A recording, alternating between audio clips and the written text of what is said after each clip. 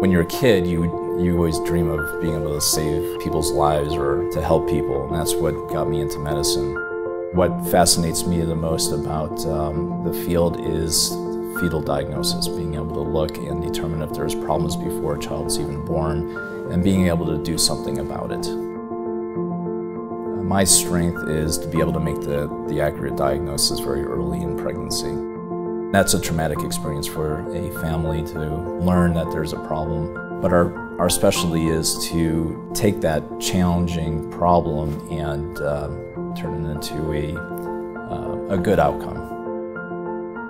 There's no greater satisfaction than when a family brings their baby back up to our unit, knowing that that child would not even exist had it not been for the care that we provide.